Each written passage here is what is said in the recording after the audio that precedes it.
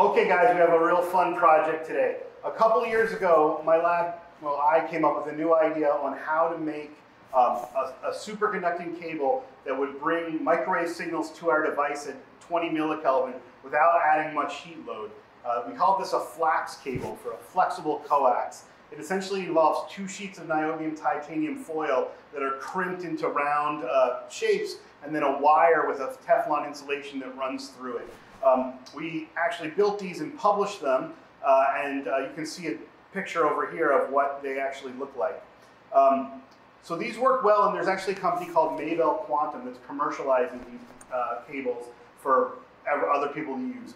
Maybell has picked a slightly different trace width pitch, and and they're only using 8 coaxes per cable, whereas the experiment we need to upgrade, MEC Prime, has 10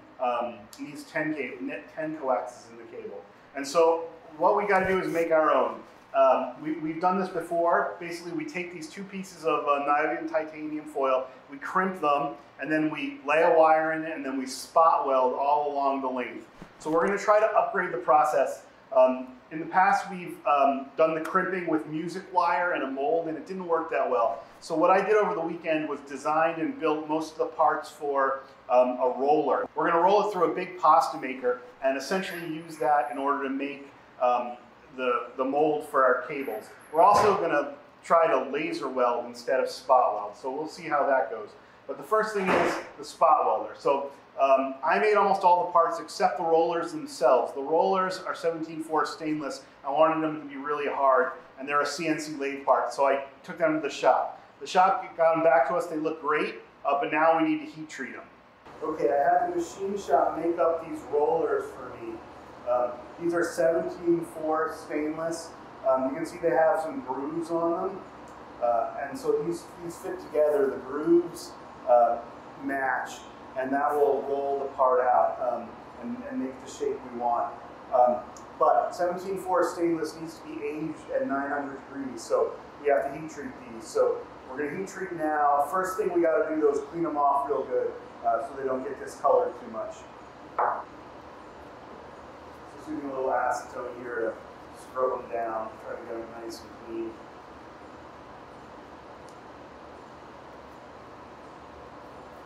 All right, to the machine shop.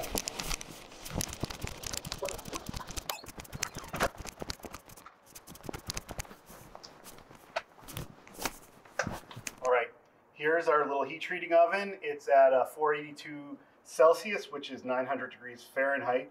That is the temperature for our H900 heat treat that we're going to put on this 17-4. All right.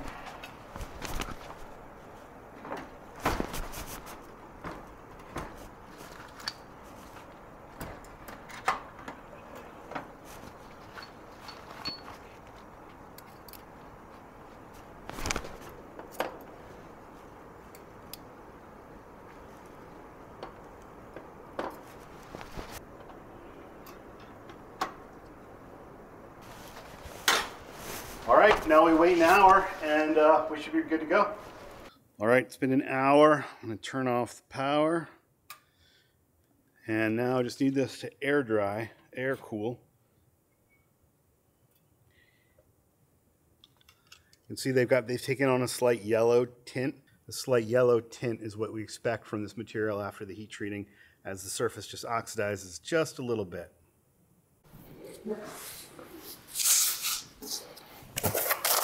Okay, so here we have the rollers. You see this nice color on them after heat treating.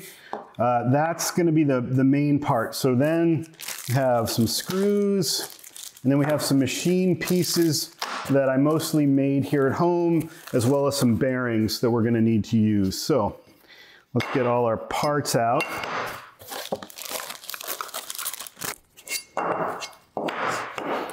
All right, I've never assembled this before, so we will be learning as we go. First part are these 1 and 1.125 inch sealed bearings. These bearings are going to support these shafts if they slip on. It slipped on before heat treat. We'll see how it goes now. This material is supposed to slightly shrink during heat treat, so there we go. All right, so these bearings should go into these machine grooves right here. There's one.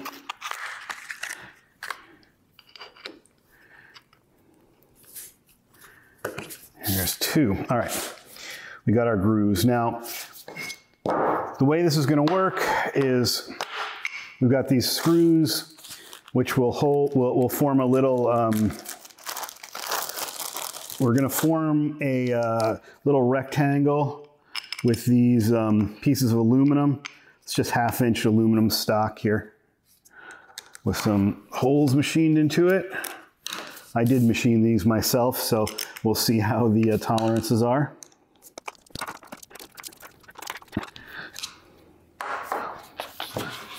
All right, so the way this is going to go together, we're going to have these pieces here. This roller is going to go on the bottom. This roller is going to go on the top, and this one will be on a shaft that moves up and down so that we can set it for different thickness materials. So I guess we just have to start adding stuff. This end did not want to get into this bearing. Let's see if it goes now. Yeah, it's going to go in. Maybe with a little tapping. Actually, I forgot, we have thrust. All right, so on each side to support these, I've got the ball bearing for linear motion, and then I also got these thrust bearings. So they would, to protect against force going sideways. So these thrust bearings should just go on like this. The thrust bearing should assemble onto here, and then this should pop into the bigger bearing. Now this side is a little, I'll call it a little recalcitrant. So I'm just going to go hit this side with a little bit of the Scotch-Brite wheel and see if we can knock that any burr down.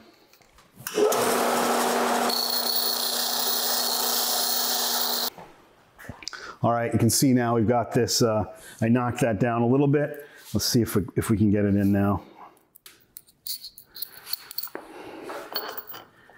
Yeah.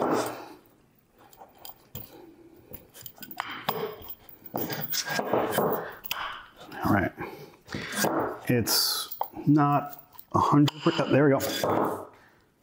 Okay, we're pretty much in now. Okay, so that's the lower one.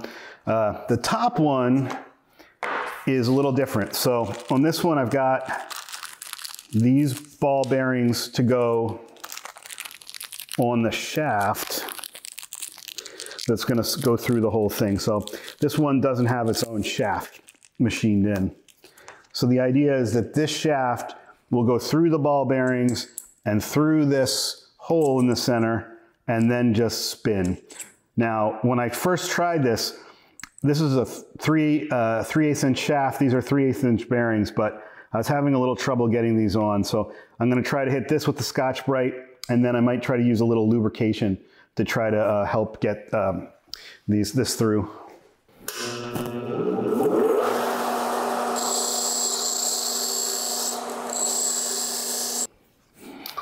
All right.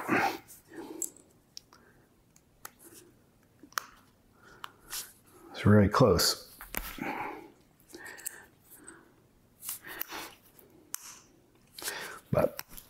So I did put some threaded holes in here. Maybe when I did that, it pushed open the, it widened this a little bit. So let's see what happens if we put a little oil on here, see if it makes it easier.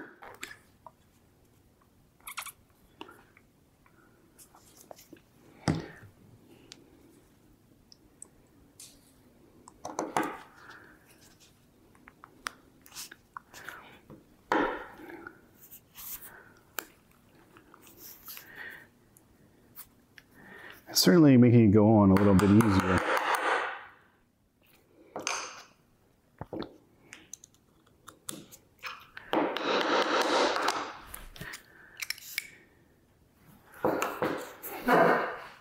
Get out the persuader.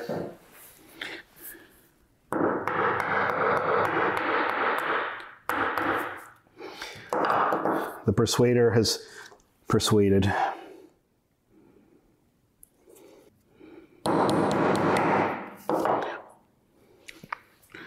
All right.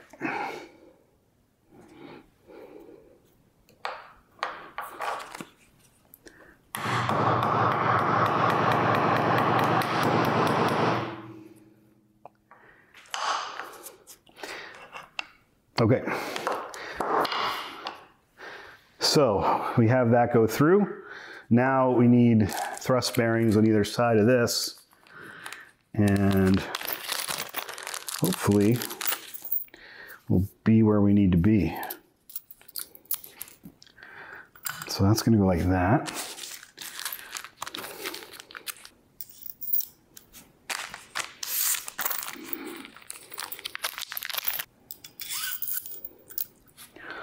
Okay.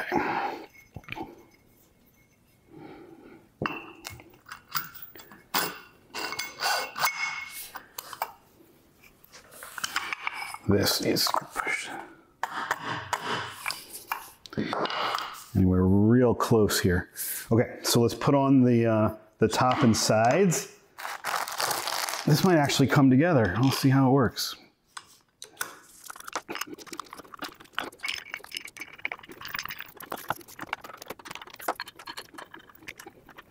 All right, now I need this to come.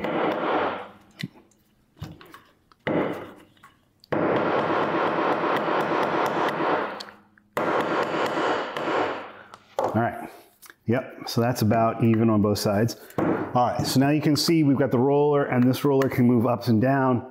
Now I got some shims to let me adjust the position laterally if I needed to. And so now I need to check that and see how the positions are. I mean, I think they're, I mean, it looks mated to me. Okay. That looks pretty good. We might not need the shims. So now let's put on the last stage here, which is these clamps, which clamp the height.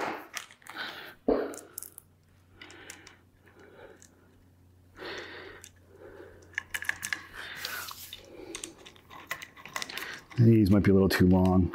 Yeah. All right. Luckily, I've got a bunch of these 1/4-20 screws around. These are 1/4 inch long, 1/4-20s. Let's see.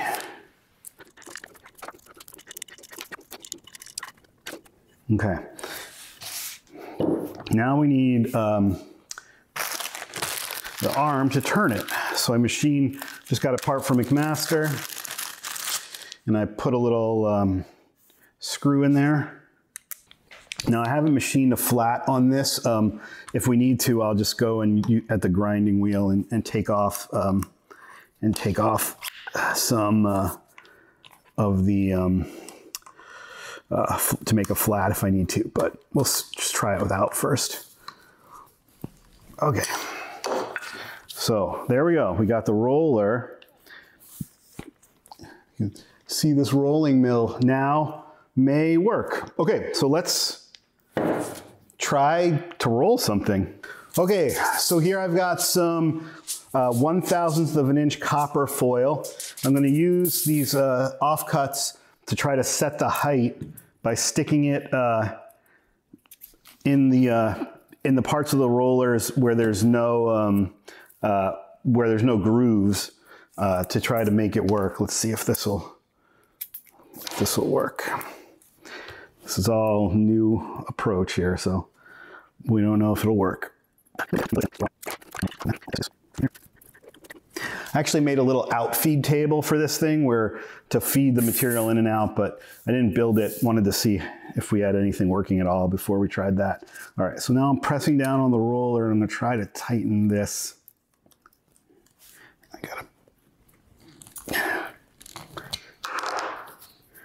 All right, so we've got it set. I can spin it. The top one's not spinning. The top one's locked in place for some reason. Why is the top one not spinning? The whole point of these bushings was to keep the top roller able to spin, which it's not doing. Okay, now that I've got it loosened, let's play around with it. Yeah, so it's spinning now. Let's see if I tighten it up a bit, it stops spinning. So it must be I think what's happening is the thrust washer is binding up against one of the other washers, against maybe the ball bearing, and keeping it from spinning. So I'm going to check that in a minute, but first let's just try to take an offcut of copper and see if we can get it to roll, see what happens.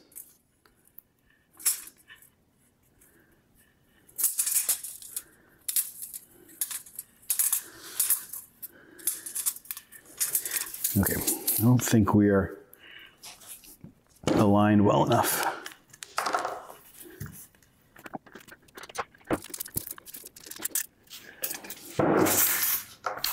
All right, I think we got to do some more alignment of the top and the bottom rollers to make this work. So let me unscrew these.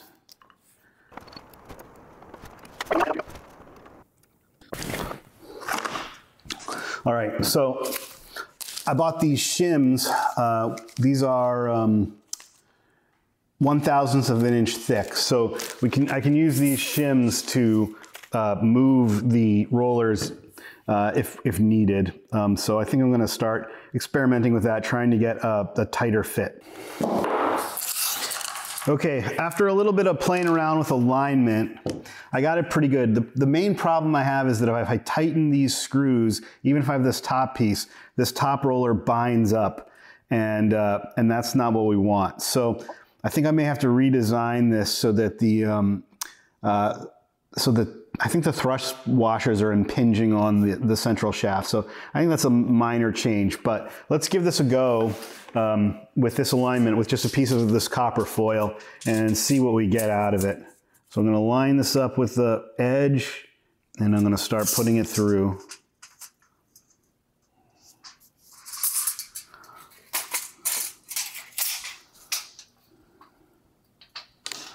All right, that changed it significantly. We put in some divots. We'll have to check under the microscope to see how deep they are, and it definitely stiffened up the whole thing. It went from these are work hardening. I think probably the areas where we're working. So I think the general principle is sound. Now we need to do a couple things. My first thought is I want to redesign the mechanism that that holds this, so that when we tighten it, this can still spin freely. And then I also think we need downward pressure. I was going to lock it in place, but I'm now thinking that won't work. So I'm thinking I should have some like big springs that are pushing down on this roller, and maybe with a screw in it, so we can adjust the pressure that the springs are putting on, and to get the divot that we want. So I think that means some more machining. So we'll make this part one of the video. We're working, we're assembled, but I think with a little work to the top roller, we can probably be where we need to go. All right, thanks for joining us, and we'll see you in the next one.